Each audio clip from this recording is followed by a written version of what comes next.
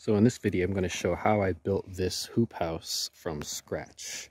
It's 8 feet wide by 12 feet long by 7 feet tall, and it has roll-up sides. And I pretty much built all of this from materials found in Home Depot in the plumbing aisle and in the lumber aisle. So here I'm just doing some kind of simple modular framing for the hoop house. I put this together right outside of the workshop area in pieces, so that way I can just carry these pieces right out to the area where the hoop house is going to go. Okay, so I brought these framing pieces out to the well area and just kind of arranged them roughly where I'd like them to go. Okay, so I've got the first end wall and 2 pieces of the side walls.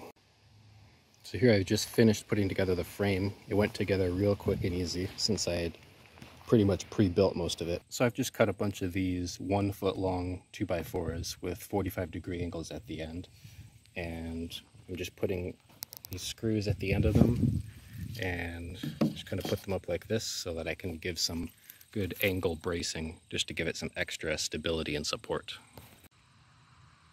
Alright, so now that I've got these side brackets on, I'm doing these little top brackets. I'm doing them a little bit smaller so that they don't take up as much interior square footage space.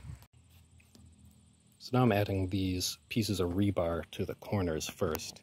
So I have 4-foot pieces of rebars on each of the corners, and on the sides I'm going to have 2-foot pieces of rebar. And that's going to be what the hoops attach to. The PVC will slide right over it.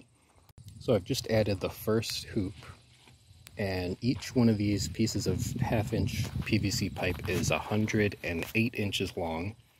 You can see I put Gorilla Tape, white Gorilla Tape, on the top to protect it from ultraviolet degradation. I have a 45-degree elbow right there. So the peak from here to the ground is 7 feet tall.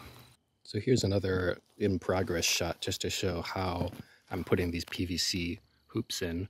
So I just put the PVC pipe in. I have these 1/2-inch tube straps, one right there, one at the bottom, and underneath it there's the rebar which goes in the ground. That's another piece of rebar. Each one of these pieces of rebar are 2 feet, except at the corner they're 4 feet, because I just wanted to make them longer and more defined for the corners. So I'd say it's about maybe 8 inches up off the ground. Yeah, like maybe 8 or 9 inches up out of the ground, and then the rest of it is underground. So I just kind of loosely put these tube straps in so that way I can slide the PVC pipe in, slide it over the rebar, and it'll just stick up in the air like that. And then I just kind of grab one end, walk it over to the other end, and then I attach the 45-degree elbow. All right, so all the hoops are finished. So this is all I'm going to do for today. One other little finishing touch I did is I added some of these tube straps to the top here at each one of these corners to give it some good strength. So I've just added these little strips of wood in between the hoops just so that it gives a nice kind of a flat surface right here for when I'm attaching the plastic. So I just added these 3 horizontal pipes right here just to give it some extra rigidity. I just attached it with Gorilla Tape. Originally I was going to use nuts and bolts, but I actually didn't have the right size for it, so I figured this will work for now. If it doesn't work, I could always get some nuts and bolts later on and put them on. So I just added these angled boards to both of the end walls just to give it a little bit more rigidity. And I also changed a little bit. I moved this to the edge. It used to be like right there, and I moved it right there. So it's kind of all in line with itself so that this plane kind of just wraps around here. Because otherwise, if the way it was before like that, when I put the plastic on, the plastic would kind of like go around this corner and then go to here. But instead I want it to just be flat and then go like that. So I just had to kind of bend this pipe clamp so that this would be straight here, because before it was the same on both sides. See how it's like an angle right there? It used to be like that on both sides. So I just bent it straight for here and for the bottom. And I just did that for the end wall pieces on both sides, on the front and the back. Here's this giant roll of greenhouse plastic.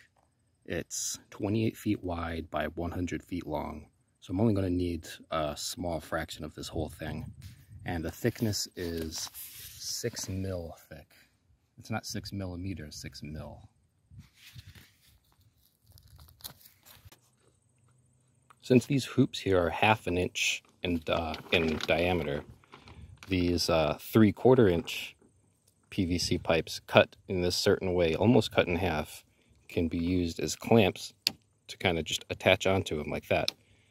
And that makes it very easy to attach these this piece of greenhouse plastic in this method here. I just stretch it over it and apply the snap clamp, I call them, onto them. So I have one here, one here. I'm gonna have some at the bottom here, and that'll kind of hold it in place. So here I've kind of trimmed off the edges a little bit. I'm leaving them kind of wider than they need to be, because it's easier to trim them down if they're too long than it is to add more if they're too short. So here I have one of these little PVC clamps here, 2, 3, 4, 5, 6, 7, 8. And then I'm going to have thin strips of wood, like 1x2 strips of wood, to kind of come in here on top of the plastic attached to the interior frame and also along the bottom. So here's how I'm making these PVC snap clamps. So these are 3/4 inch PVC pipes, and this is an example piece of a 1/2 inch PVC pipe, which the main hoops are made out of. So I basically just cut them into this shape and use these snips to cut them kind of like that, almost in half, but not quite in half, until basically the way I like to test them out to make sure they're good is if they snap over like that, then I know they'll work on the hoop house as well. So I'm just going to do that to all of these pieces.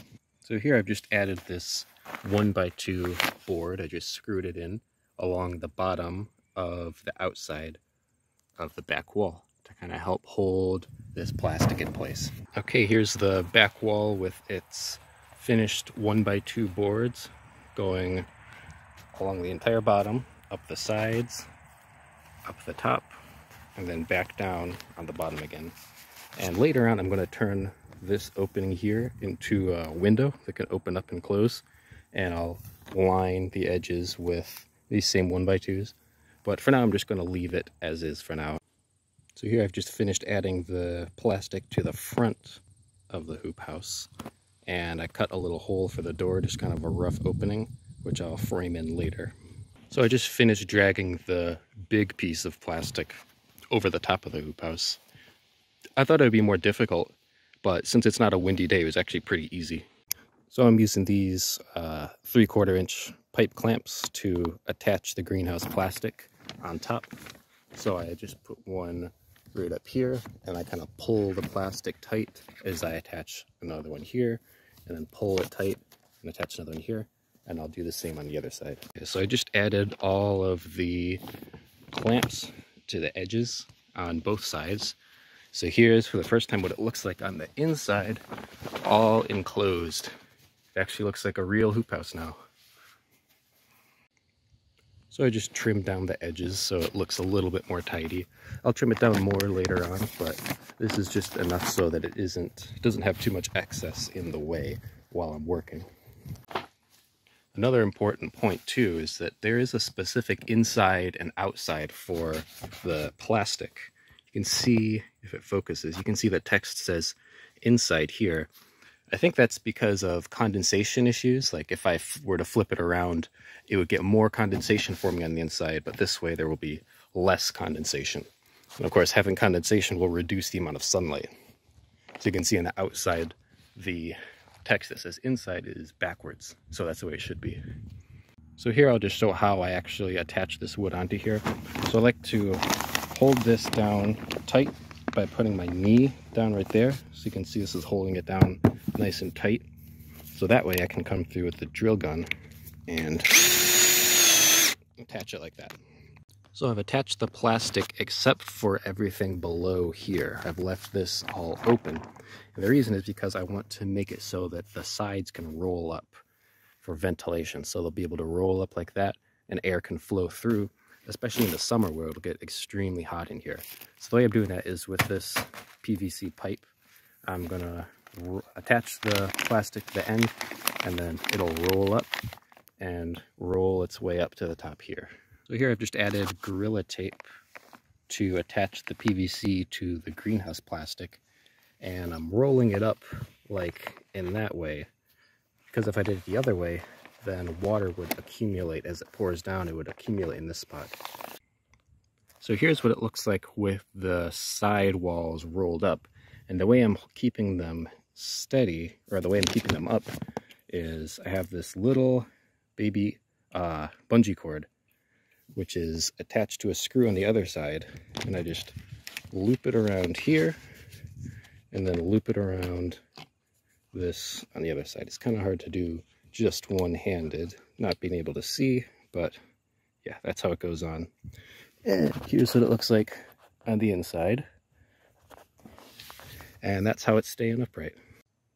So now I'm just trimming these end pieces down. Really, I just need it to be the width of my hand, so that way I can help roll it up and tighten it up. So this piece is unnecessary. So I just make this this line right here, so I know where to cut it. So here I've just rolled down the side, and one thing that I thought might be a problem is that since it isn't actually attached from here on down, that cold breezes could come in through that way. But I don't want to attach it here because then I won't be able to roll it up. So I think probably what I'll do is see if I can just hold it down, like have it kind of nice and tight like that, and then put a sandbag right there. There could still be some air coming in through there, but I don't know if it's going to be that big of a deal. If it is, I'll figure some other way, but I think this is good enough for now. So I'll just have those on the corners for when I'm keeping the sidewall rolled down. So right now I'm working on cleaning up the door area. I just added this strip of 1x2. Before it was just kind of open like that. I have it like this, and then I'll trim down this piece so it looks nice and clean. So here's a nice tidy door frame.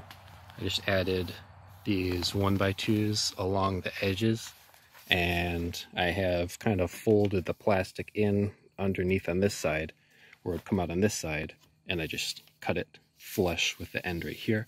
So now I have a nice clean door frame ready to hang the door. So right here I'm doing a very basic simple door frame, and the way I like to make sure that it's square is to measure diagonally along both sides and make sure the number is exactly the same. I do that by just putting one screw in each corner, so that way I can kind of adjust it until I've got it square perfectly, and then put another screw right next to it to kind of lock it in place. So I was getting all caught up in the project and I forgot to record the process, but here I'll just take a moment right here to show what I've done. The way I like to install doors is to put something underneath it just to give it, just to kind of hold it up just a little bit, either a piece of cardboard or some wooden shims. And while it's being held there, sometimes I'll hold it there with tape or have somebody else hold it if I have a helper. And then I install the hinges. For here it's just 2 hinges. So that way, once I remove this, it'll be just that perfect little distance above the door frame. So now it can open easily. And one little tip is anytime you're making a door and you want to strengthen it with this kind of a cross bracing, whichever side has the cross bracing on the bottom, that's the side that the hinges should be on.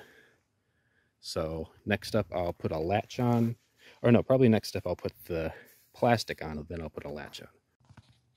So here I've just added the plastic to the door by just kind of draping the plastic over, putting this top piece on, then I stretch the plastic and add the bottom piece, then I stretch it on the sides and add these edge pieces, and then trim it down along the edges just like that. I also added this as an interior door jamb, so that way when the door closes, it hits that.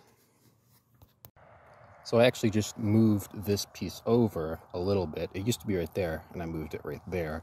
So that way I would have enough room to be able to add the this little door latch thingy.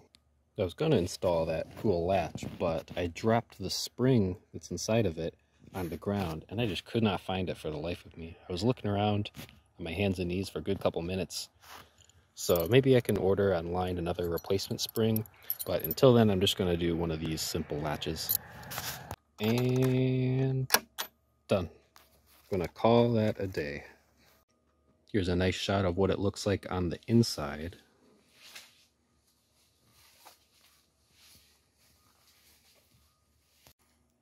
Alright, that's it. I'm pretty much going to call it done. Now I would still like to do some upgrades, like adding a back window, adding some kind of a heat source maybe even eventually adding another layer and making it like a double layer insulated version. But for now, at least in this incarnation, I'm going to call it done.